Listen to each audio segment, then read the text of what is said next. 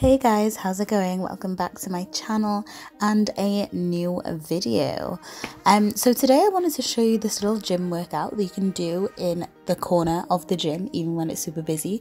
All you need is a kettlebell and you can really get a great leg workout. I was feeling this the next couple of days. Don't say I didn't warn you.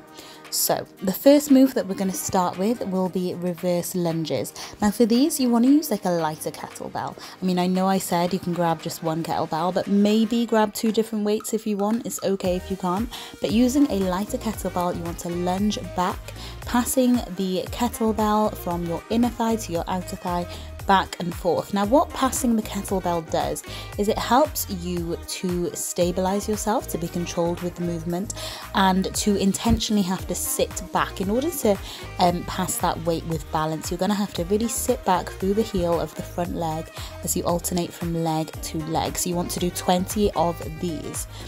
And the next movement we're going to do are some narrow leg squats. So with your feet together, you want to sit back and then push the kettlebell up and above the head, really making sure that you're pushing your hips back into the squat, keeping the weight of your body going through your heels and pushing that kettlebell overhead. It will feel nice and heavy by the end of it, and this will remind you to keep your chest up, and again getting in a really good burn into the quads here, but also a little bit of an upper body workout as well, which is always great. Then if you can, pick up a slightly heavier kettlebell because we're going into some hinge swings. So for these you want to stand with your feet just about hip width apart, a little bit wider, and you want to push the hips back. So pushing the hips back, and then you want to squeeze the glutes, squeeze the hamstrings, and bring the hips back through and have the kettlebell swing from this movement.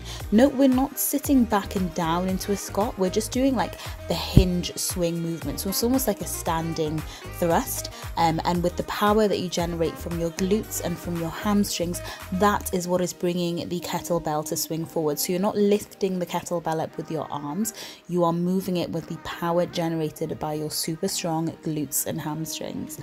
Awesome. And then the last move that we're going to do are some side to side lunges. So again, with the heavier kettlebell, you're going to lunge side to side, 15 each way.